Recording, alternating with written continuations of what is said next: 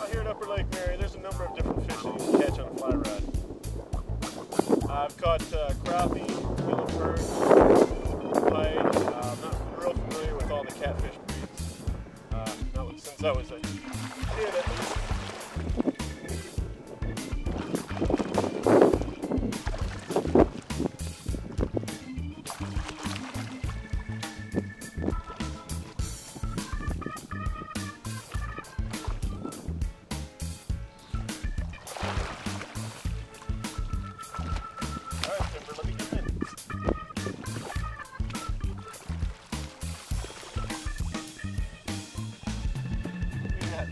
Busy talking.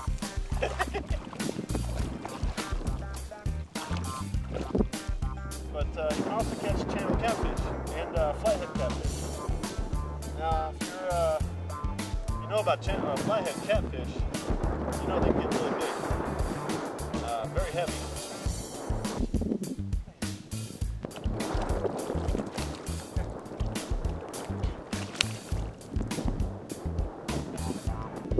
Flathead catfish, you wouldn't really assume that you can catch them on a fly rod. It's not something that you would actually go for on a fly rod. Last year, 2010, I caught a number of big flathead catfish out of this lake.